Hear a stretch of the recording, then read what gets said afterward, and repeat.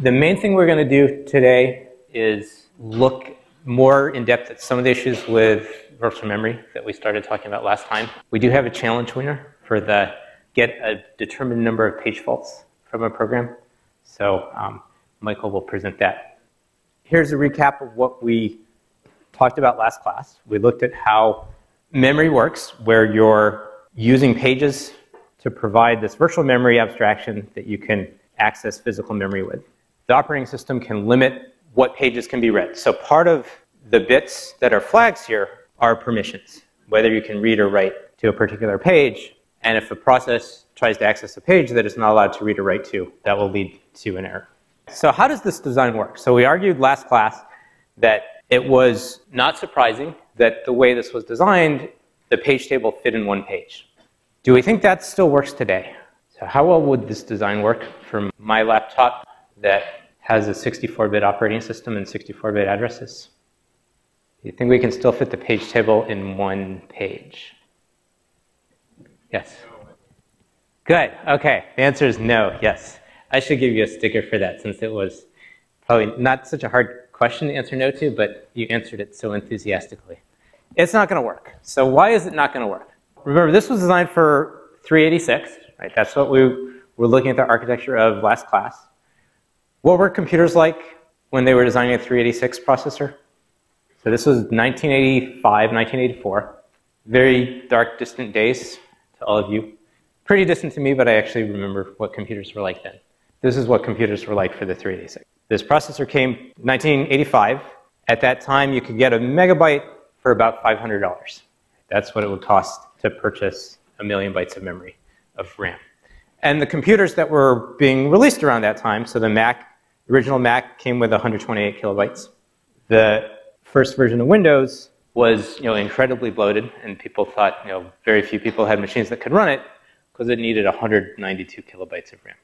And those of you who've been looking at processes like what Chrome creates and how many processes it's creating that are all many megabytes of size should relate to how different things are today.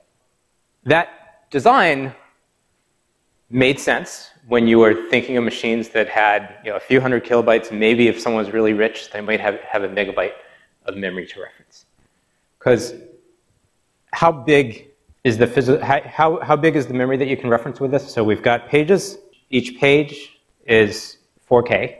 We have a 12-bit offset. Right? Our address was a 12-bit offset. And we had 10 bits to get the directory and 10 bits for the page table. Right? So this was 1,024 entries here, and this was 1,024 entries. How much memory can we access this way? So in one page table, we've got 1,024 entries, and each entry is a page that has 4 kilobytes of memory. What's the size of our address space? So we should just be able to multiply those two. We're getting, so if we had 2 to the 32, that's only about 4 million. 4 million seemed like enough. If you're building a processor in 1985, getting memory was so expensive that only really rich people could imagine having a megabyte. The top-of-line consumer machines that this processor was designed for were selling for a few $1,000s with 128 kilobytes of memory.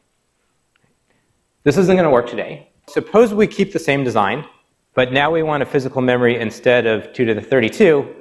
We want a physical memory, or an address space, not a physical memory. A physical memory is going to be too big. But we want an address space of 64 bits. So how big would our page table have to be if we kept the same design? The offset is the location within the page. In this design, we've got 12 bits. So we've got 2 to the 12 locations in a page. And if we had 2 to the 64 locations, we've got 2 to the 52 pages. Can we have 2 to the 52 pages?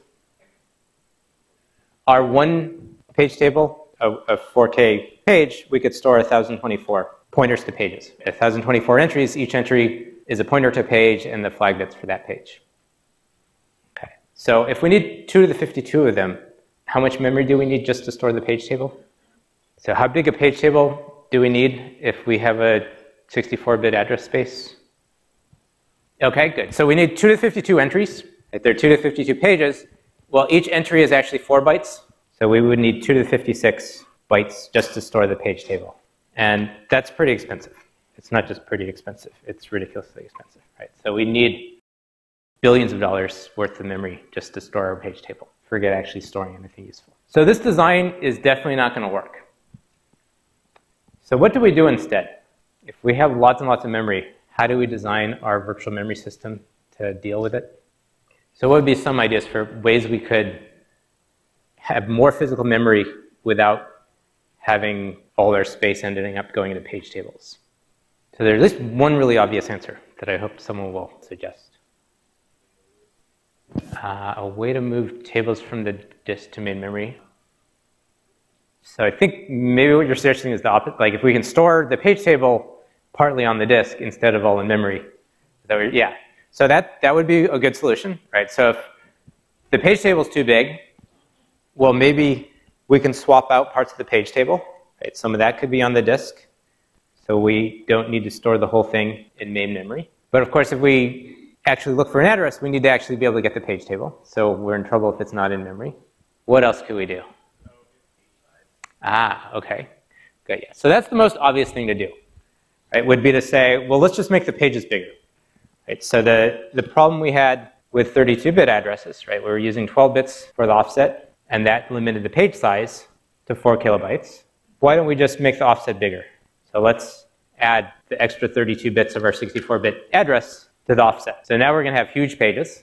Right? Our pages are going to be 2 to the 44 bytes big. And we're talking about terabytes, probably more than terabytes. I don't know what 2 to the 44 is. Really big pages. So now we've got all our memory back. We've just got huge pages. Is that okay? Why not just adopt that solution? Good. Yeah, so it doesn't work too well with the hardware, right? So if the hardware is optimized for what we can store in caches, and when we read memory, we're going to read a whole page into memory from the disk. If every time we have to load a page into memory, we've got to read 2 to the 44 bytes from the disk and find somewhere to store it in RAM, well, that's already bigger than we have in RAM, right? And that's going to be very expensive every time we switch a page. So that's a pretty good reason not to do it. And the page size is also, the bigger it is, the more memory we're wasting. Because the minimum amount of memory any process can get is 1 page. We don't want to waste that much memory. Okay, so what we want is something more like the solution, but that's going to be a little more complicated. And the way to do it is to have our page table on multiple pages. We argued last class that it made sense in the 386 design to make all these sizes, to pick all these sizes, to pick the offsets and the number of pages, so it would fit on 1 page. That doesn't scale. So we do need more pages. And so the way modern systems work, usually, is to have a hierarchical page table. So you have a level 1 page table. This is always going to be in memory. And you've got 9 bits that index into that page table. And that's going to tell you where to look for the next level page table. The next level page table, well, there are 2 to the 9 of them. Some of those might be in memory. Some of those are not. Right? Those could be swapped out to disk. Those could be not present. They could be invalid. At each level, there's many page tables. And we're going to hierarchically go down that list. And if the page table we're looking for is in memory, great. If not, well, then we're going to swap that out from disk and get the page table. So this is the way to get larger memory spaces with basically the same idea. We're just making the page tables hierarchical. There's several different ways of doing addresses in 64-bit x86, but this is probably the most common ways. You've got 4 levels of page tables, each with 9 bits to access. And then the page size is still 4K. Once we go to 64-bit addresses, do we still need the segmentation phase? So if you remember what the segmentation was doing, it allowed us to divide memory into segments that maybe could overlap. And its goal was to provide programs with a nice kind of logical address space that would eventually be mapped to the linear addresses that matter for the physical memory. Once you have 64-bit address spaces, you really don't need this very much, especially if most programs are being generated by compilers rather than by humans dealing with code at this level. So for most uses in 64-bit, there's still a segmentation step, but it doesn't do anything. The addresses in the program are the same virtual logical addresses as the linear addresses that go into the paging unit. Why is each page 512 entries instead of 1024? This seems a bit of an odd decision, especially because there's 16 unused bits. I have no idea. If anyone can figure it out, you should let me know. It seems like they should be 10 bits. Probably a good reason why they're 9, but I couldn't figure out what it is. These questions I think you should be able to answer, and we've sort of touched on this a little bit. So why is the standard page size still 4 kilobytes rather than bigger? And there are ways to get bigger pages on this 86. Is there a way I can easily tell on my machine what the standard page size is?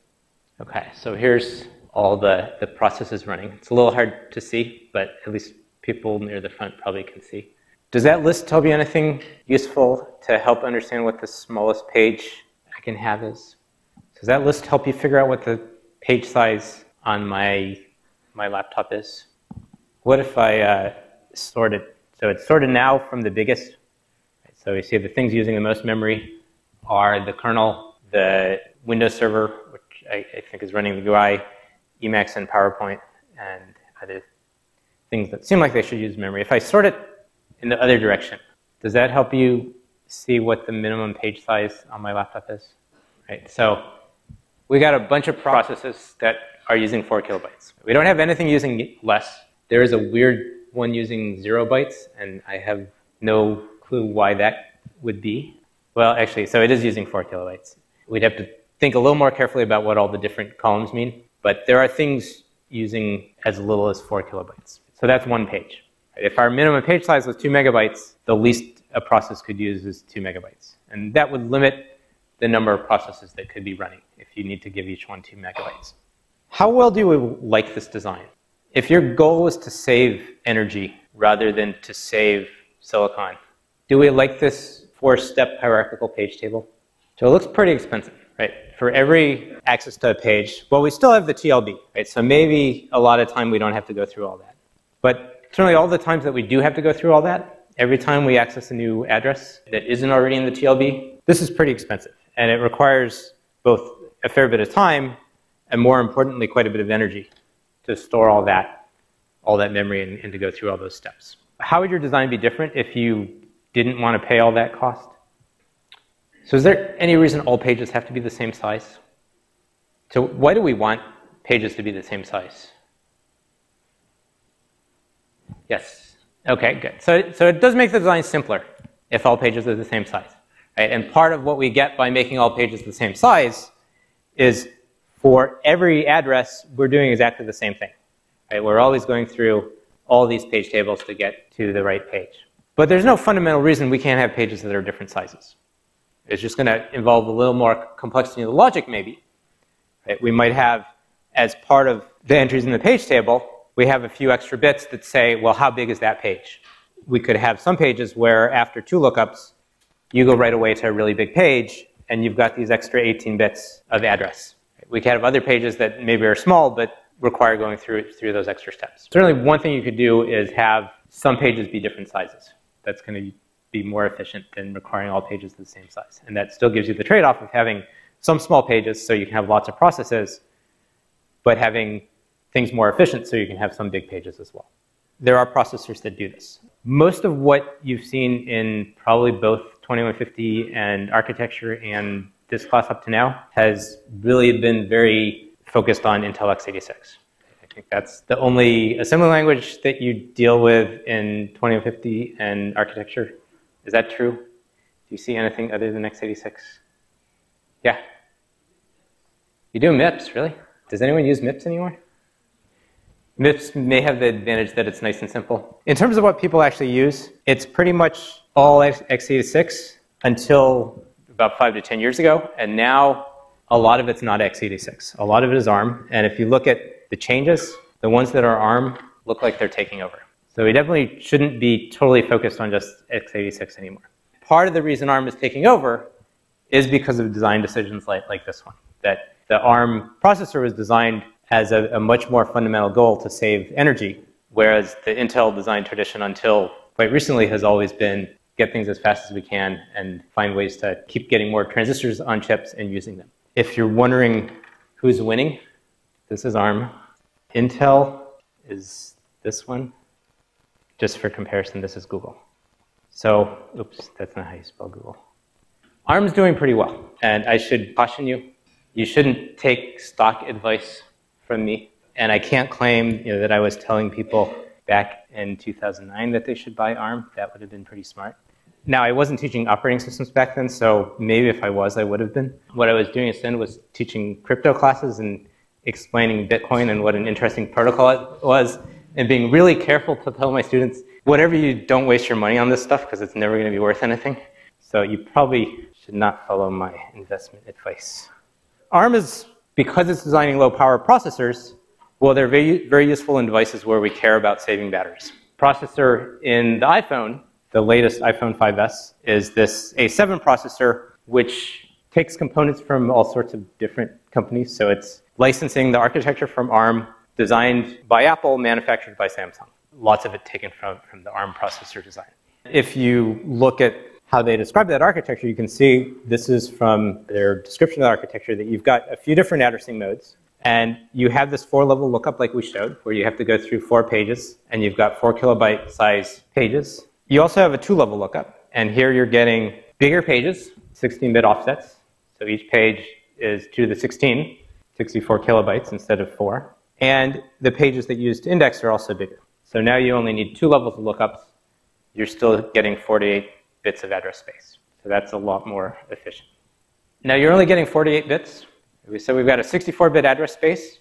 Some of it's reserved for the kernel. Some of this is the 48 bits for applications. And a whole bunch of it is just wasted. Are we happy with that design? Should you go off and sell all your ARM stock now that you realize they're wasting all of this address space? Well, we still have 48 bits, right? So that's 256 terabytes of addressable memory. Pretty good amount for most things we're doing with computers today. I like this quote from the review. Probably, expecting memory to change by about 20 years from now, machines should have 256 terabytes. So that 20-year window is not that different from what happened with the 386 design. That lasted close to 20 years of being enough, and that's probably a reasonable window to design architectures for. They'll probably have a new version that doesn't waste all that space by 2030 something. We're probably okay because your iPhone that you buy with your ARM processor probably will be replaced by then as well.